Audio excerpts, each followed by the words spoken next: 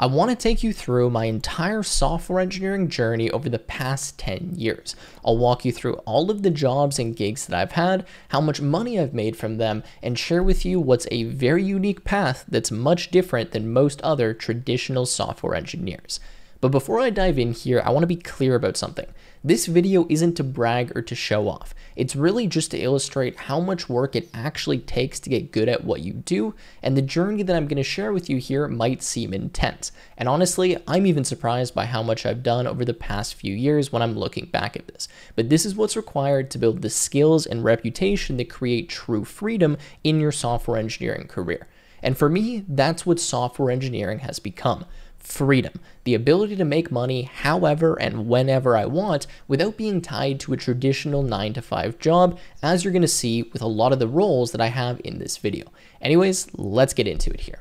Now, my journey didn't start with my first job. It started when I was 12 years old. That's when I wrote my first line of code and I was immediately hooked. By the time I graduated high school, I had already built well over 50 personal projects. Yes, 50 projects, and these weren't just hello world programs. I was building games, websites, tools, anything that I could think of. One that comes to mind right now is that I actually built a mobile app to help me manage all of the photos that I would take of my textbooks.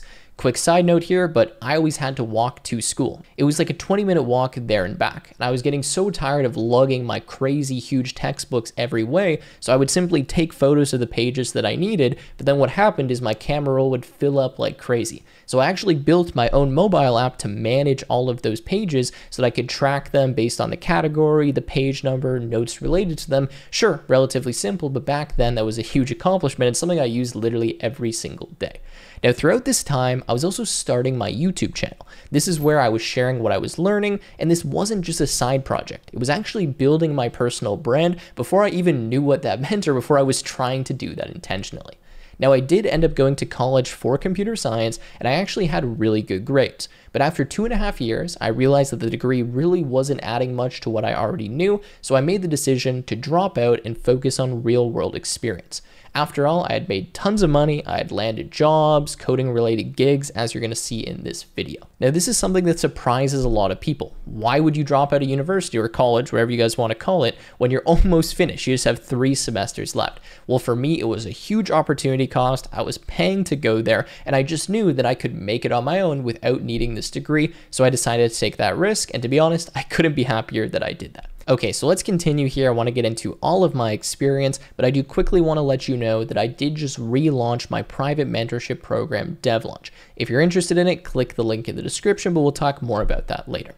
Anyways, my first real tech job was actually as a junior systems administrator back in 2016 when I was just 16 years old. Yes, I was born in the year 2000.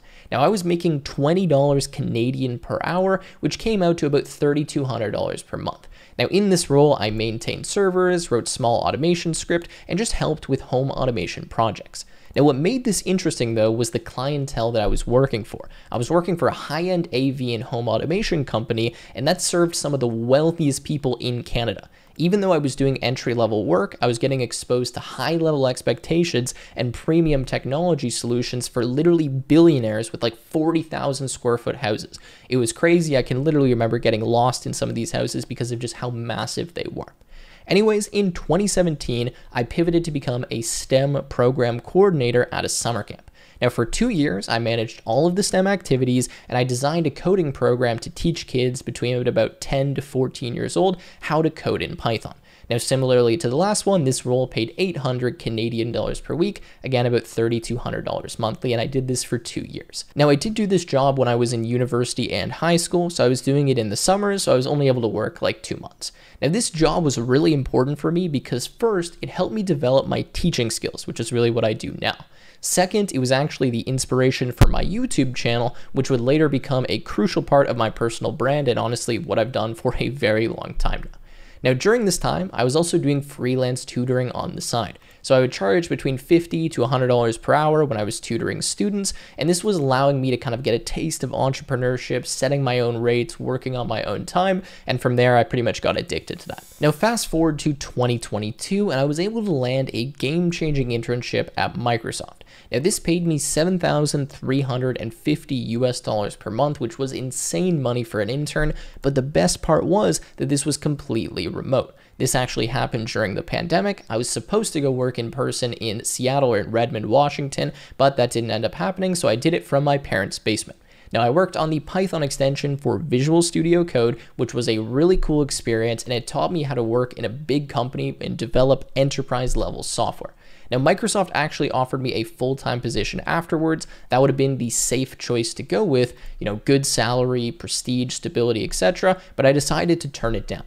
Now that's because I had caught the entrepreneurial bug. I wanted freedom. I wanted to build my own path, and I really didn't want to work a normal 9-to-5 job, even though I don't really have many complaints about Microsoft. Now looking back, this was a huge turning point for me in my career. I chose freedom over potential security and predictability, and you're going to see for the next parts of this video, everything that I do is not a traditional dev job. I have a bunch of random things, courses, gig work, freelance stuff, startups, and it really kind of gets crazy, but honestly, that's what I love, and that's how I wanted to build my career. Now, with that said, I want to take a quick pause and tell you about what I'm currently focusing most of my efforts on, and that's DevLaunch, a private mentorship program that I've built from the ground up with an ex-Google engineer, Kevin Notting Jr., and Kenny Gunderman, a coding YouTuber and also experienced developer who currently runs a large team and develops huge software used by millions of people. Now, DevLaunch helps developers become confident, job-ready software engineers in 4 months through real code feedback, project-based learning, technical mentorship, and interview preparation from experienced engineers like Kevin, who's done many interviews in his career at Google. It's extremely limited and only designed for people that already know how to code. So if that sounds interesting to you, click the link below and apply to the program to see if you're a good fit. Anyways, let's move on to my next chapter. This is about 2020-2021 when I started working at AlgoExpert. Now, this is where things really accelerated, where I started really becoming more of an entrepreneur, and I actually wrote and recorded 60 interview questions for the AlgoExpert platform. It's an interview kind of prep platform.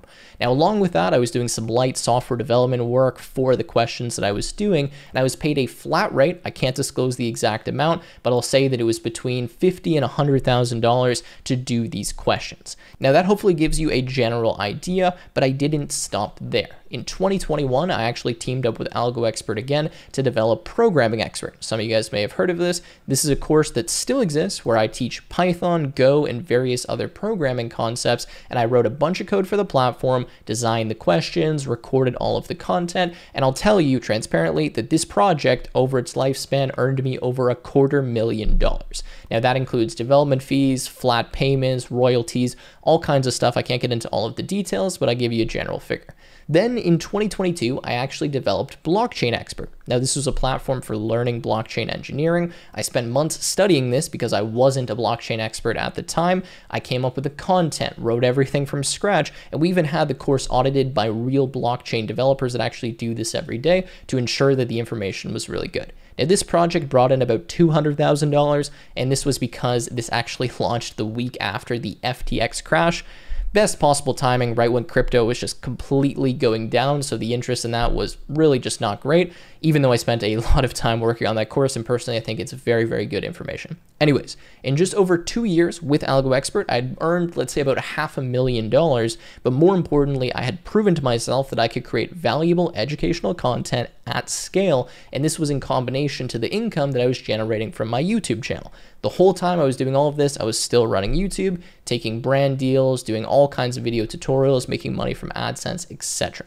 Now, not everything in this journey, though, has been a success, and I want to point out something that was a massive failure for me, but a huge learning opportunity, and that was from 2022 to 2024.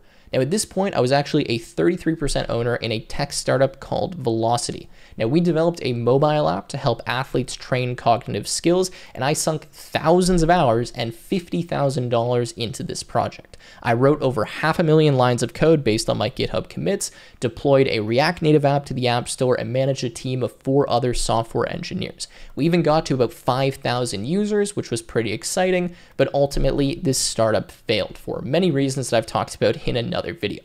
Anyways, I lost my $50,000 investment. I didn't take a salary at all during this time. We lost investor money as well, which is honestly the most disappointing part to me. And this was really a tough period, but the experience was invaluable, and I learned how to build a product from scratch, lead a team of engineers, and deal with a ton of high-level design challenges and architecting a really big project.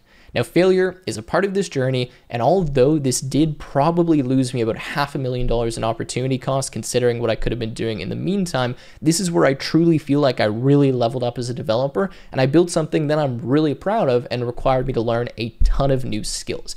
I really don't think you can learn more than when you're working at a startup. You don't have a boss. It's completely on you, and you need to make this thing work. And even though it didn't end up working, I still built all of the software. Anyways, while this startup was winding down, I did end up taking on some freelance developer work at that time. I can't disclose the exact projects, but I can tell you that I was paid anywhere between $200 to $400 US per hour. And that's really the beauty of having strong skills, a solid reputation, and the personal brand that I had. You can always find work, you can always command premium rates, and I can just take on random projects pretty much whenever I want because I have a lot of inbound demand and make 5K, 10K, just a week or 2 weeks worth of work. Anyways, then in 2023, I joined CourseCareers as the main instructor for their software development program. Again, this course is still running today. Now, this course really does cover everything you need to become a junior software engineer, and we actually have other courses that are a part of this taught by instructors like Web Dev Simplified. You may know him, he has a very large YouTube channel as well. Now, while I was doing this, I also coded various parts of the learning platform. So they have a custom LMS or learning management system. And when I was doing that, I was paid $200 per hour as a freelance developer. And then all of the royalties from the course and that kind of stuff was separate. So I had 2 roles. I was kind of like a developer where I was doing Node.js and TypeScript work. And then I had the role of actually building the course, which was a separate contract and a separate deal. Now, from CourseCareers alone, I've made about $250,000 as well from sales, freelance coding, etc. Again, I'm just being open with you guys and telling you how much money I've made from this stuff. Now, during the entire time that I was working on this course, I was also, of course, developing this YouTube channel where I focus on teaching people how to code. Now, at the time of filming this video, I have over 1,400 YouTube videos. That is crazy to say. 1.7 million subscribers and 173 million views. I've done 12-hour streams. I've done 20+ episode tutorial series, hour-long videos, multiple hour-long videos. Spent literally tens of thousands of hours, no exaggeration, working on coding projects behind the scenes and then presenting and teaching them on YouTube. So with that said, what's the point of me showing all of this to you? Well, it's not to show off how much money I've made. I could do that in way better ways. The point is to show you what's possible and what it takes to actually get good at what you do. In about 5 years, I've gone from making $20 an hour to earning 6 figures on single projects. I've experienced corporate work, startups, freelancing, product development, content creation, teaching, and running my own business, and I've had massive successes and also very painful failures. Now, none of this happened by accident, and it definitely didn't happen overnight. It happened because I started coding at 12 years old. I built dozens of projects before I even had a job. I was constantly learning new technologies, taking risks, and I never stopped creating. You can see from this YouTube channel alone, I've really never gone more than 7 days without posting a video, and that's been for nearly 7 years now. Software engineering has given me the freedom to work how I want, when I want, and with whom I want. Now, with that in mind, if you're just starting out here, don't be intimidated by this journey. I hope that it actually inspires you. You definitely don't need to follow the same path. In fact, I recommend that you don't, but what you do need to do is put in the work. Build projects, share your knowledge, take risks, and most importantly, don't stop learning, especially in this industry. Now, the one thing that I do pride myself in is consistency, and I can tell you that if you do anything consistently and put in a massive amount of volume, you will be successful. I don't know a single person who has done this for years on end that hasn't had that success. Now, with that said, thanks for watching, guys. I will see you in the next video. I hope that you found this valuable and, more importantly, inspirational, and I would love to hear your journey in the comments down below. Also, don't forget about DevLaunch. If you're interested, you can check it out from the description, and I will see you in the next video.